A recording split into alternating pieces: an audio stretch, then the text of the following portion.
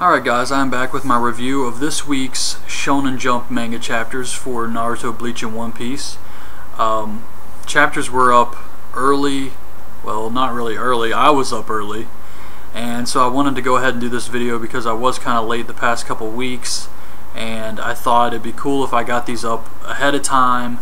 So I read the chapters as soon as they were released. I still want to do my Berserk manga video. It's almost like a running joke at this point. I keep saying I'm going to do it and I keep putting it off, but it's kind of like Brodus Clay. But I do want to do that video, and I'm going to get that up this week, no matter what. Maybe even today. But this week's chapters were really good. Naruto was awesome, Bleach was awesome, One Piece was awesome. Out of the three, though, I do have to say that Naruto was probably my favorite chapter this week. Just really good stuff there.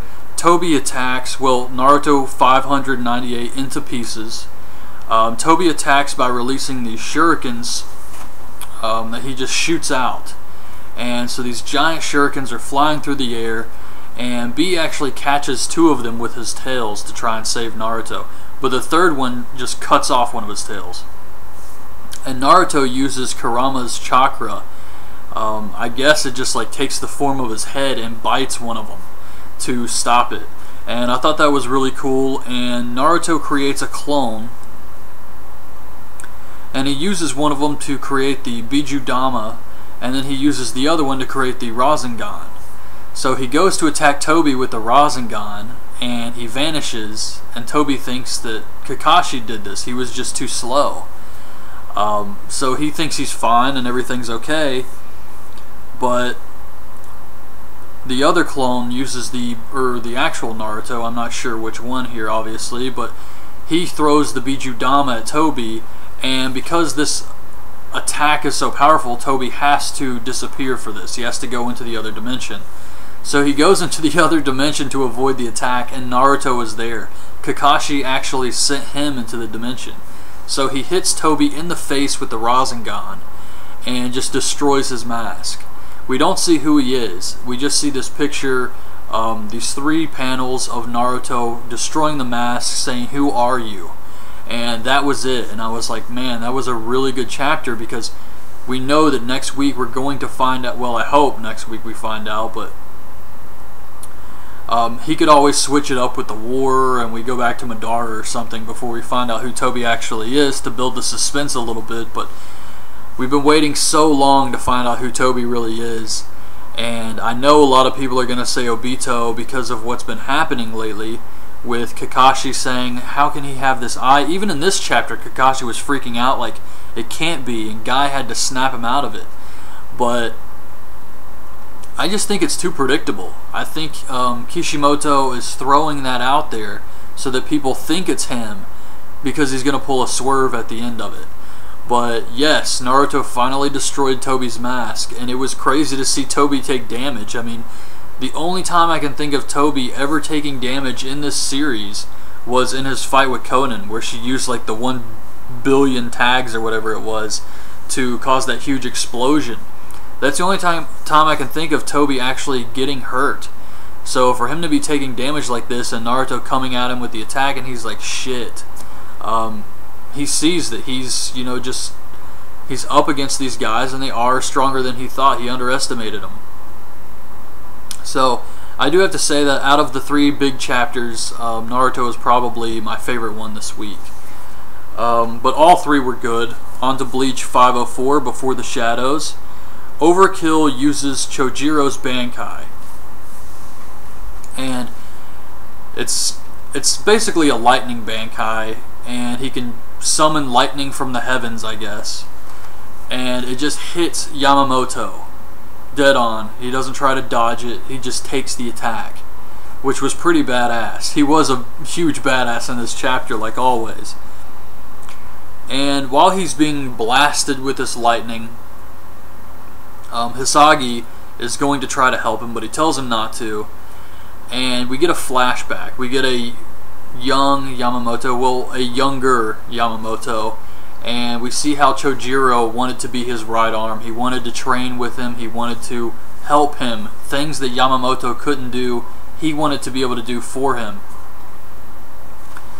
So we see all of this and how Chojiro learned his Bankai and actually gave Yamamoto one of the scars on his forehead, and this really impressed him, and how he trained for years and years on this Bankai to perfect it, to make it even stronger.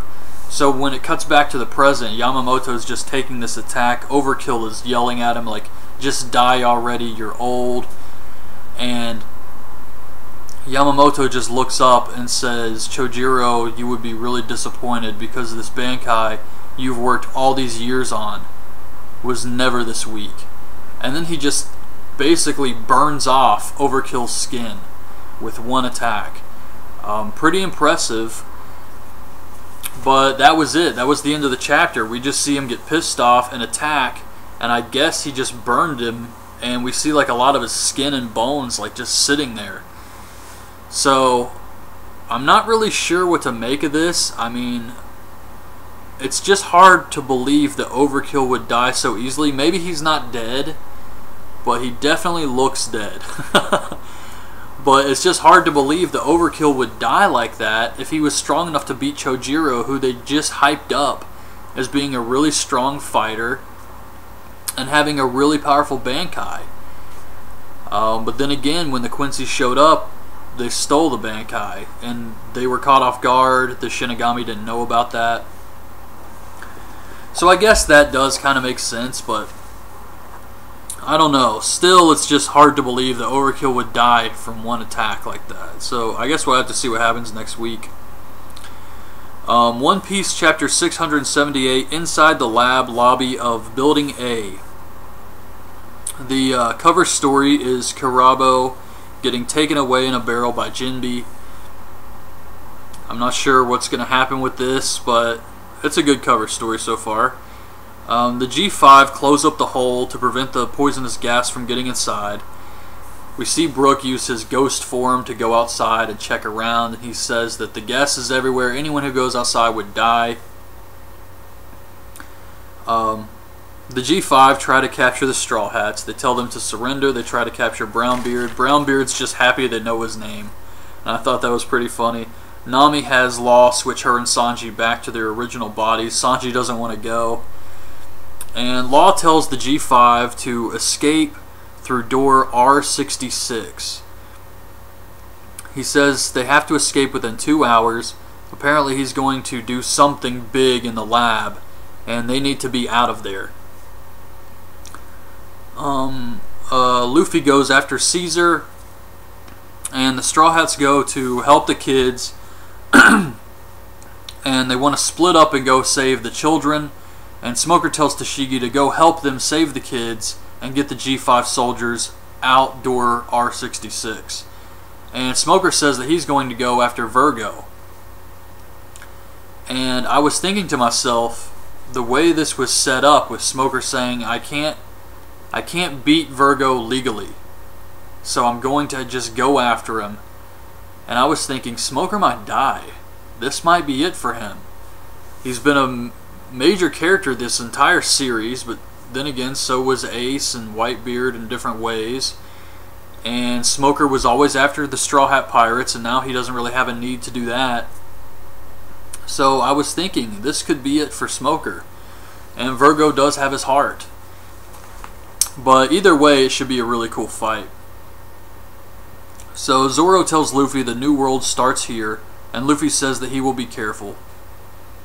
And then Luffy is running on this bridge. He comes across some of Caesar's guards, the guys in the weird suits, and he kind of defeats them by spinning like a top. He spins his legs like a top.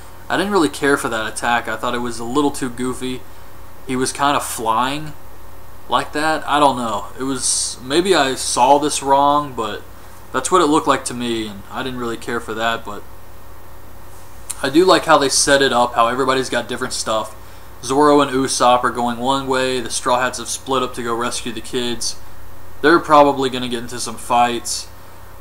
Smoker's going after Virgo. Luffy's going after Caesar. And Law is going to do who knows what. But I think this is going to be one of those chapters, or one of these arcs. I said a few weeks ago how you have like the huge big arc, and then you have kind of a mini arc, and Fishman Island was kind of like that mini arc. So this one's probably going to end up being huge with some major stuff happening, like Thriller Bark. Even though it was kind of a mini arc, Kuma showed up, and it turned into a big arc. So I wouldn't be surprised if this is what happens with Punk Hazard, because it's just building and building the stuff with Kid and Scratchman and their alliance. All of that stuff is just building up and building up. So I really did enjoy this week's chapter. But yeah, that's it, guys. Hope you liked this review. Leave your thoughts on this week's manga chapters in the comments below, and thanks for watching.